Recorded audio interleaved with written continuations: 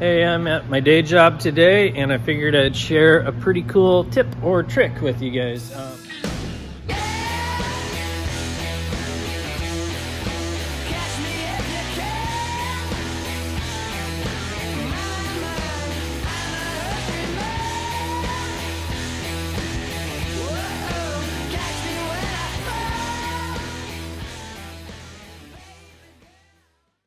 I'm working on a 77 Dodge Ramcharger that is a really cool project. It's actually on an 05 Dodge 2500 chassis. It's all sort of integrated, roll cage, rock sliders. The body is welded to the frame, and I am doing the chassis work right now. I just finished the chassis work and I painted the chassis all this nice satin black, and I wanted to show you what I'm doing so that I can go back and undercoat the body and have everything look good and not get a ton of overspray. You can see it right behind me. It's not really a big secret. It's tinfoil. So this is one of my favorite tricks to do when you're doing a roll cage also. A lot of times you build a cage in your Jeep or in your truck and you paint the roll cage and you can't figure out how to not overspray the rest of the cab when you do so. So this is one of the tricks you can do, whether it is putting tinfoil on the A-pillars of your truck or on the body of the truck, so that you can paint your roll cage and not get the overspray on the truck itself, or paint the cage and get your overspray everywhere, then go back and you wrap the roll cage in tinfoil, and then you can go back and clean up the paint on the truck. So that's usually my technique. Like if you do a cage in your white truck, you paint the cage black, get black overspray and everything, and then you go back, wrap the cage in tinfoil, and respray the white. That's sort of the cleanest way to do it. It's sort of a lot of work, but it goes a lot faster than if you were trying to do this using masking paper and tape. The tinfoil kind of holds its shape, stays put, and it gets around some of these really hard to reach spots, like where the cage is going through the floor. Some of these I use tape as well, but it gets you really close. You can kind of see here on the rock slider to the body, to the cage tie-in, how it all works. Anyways, little tip and trick. This is a fun one. I'm gonna go ahead and undercoat the bottom side of this, and I will unwrap it and show you how it all turned out. I'm totally overdoing it now. I'm actually taping off the firewall properly and everything. So this quick little tips and tricks section just snowballed into a whole how not to overspray stuff all over your awesome truck.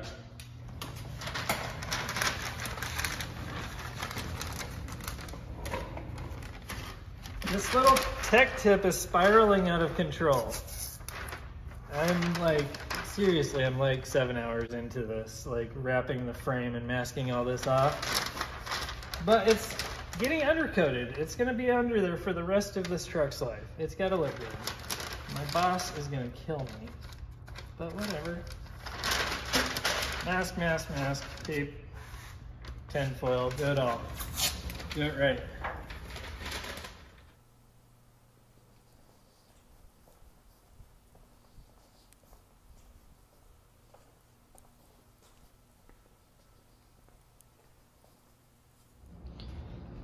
I wanted to give you a heads up on what I'm using here for undercoating. This is actually a Duplicolor truck bed coating. It comes in a 1 quart or a gallon jug. I also got some rattle cans of that.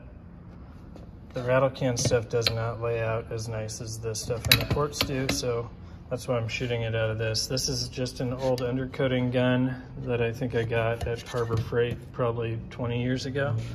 I'm thinning it with a little bit of naphtha thinner, and what happened was the first spray I did of this stuff, it just went on a little too kind of like spider webby and clumpy, so I'm thinning it just a little bit. So I'll thin it in this cup and then end up just spraying it by holding the gun into this cup and hoping for the best.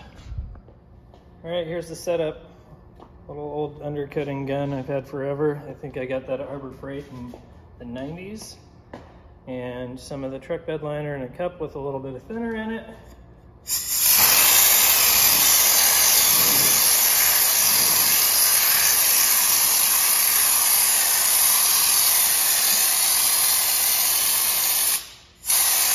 Now we're talking. That's what I was looking for. You can see how messy it is. That's everywhere. So the better you do on your masking and tinfoil job and paper job and tape, the better it will be in the long run.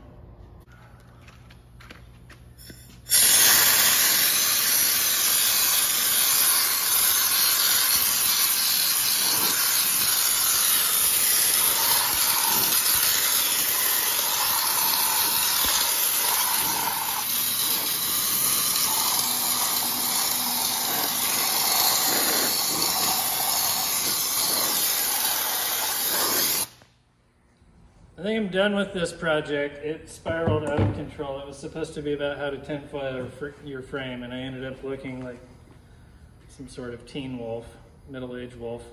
Anyways, that's it. Undercoated that thing. I'm gonna go and wrap it, and I'll show you a picture of how it all looks. Hopefully it's good, because it was a lot of work. I've got my gun cleaned up. I've got everything sprayed on the Ramcharger, and it looks amazing. Hard to tell because obviously everything's black and it's all in the shadows, but whatever. I did a pretty good job of getting in here and spraying all of it. Used about 2.5 quarts total on the underside of this thing. So I think it's time to start unwrapping it and seeing if my whole tips and tricks on how to stop overspray worked. I think it should have. This is like the payoff after many hours is usually pretty good. This is what we were going for. Still nice and shiny on the chassis, and over here has the texture to it. I think that was a win. Go.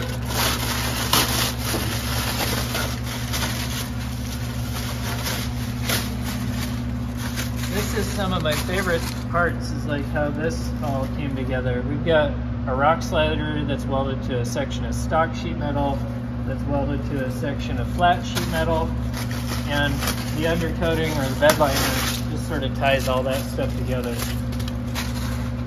And you throw in some nice clean tube work, boom! There you go, rock crawling, smashing into stuff.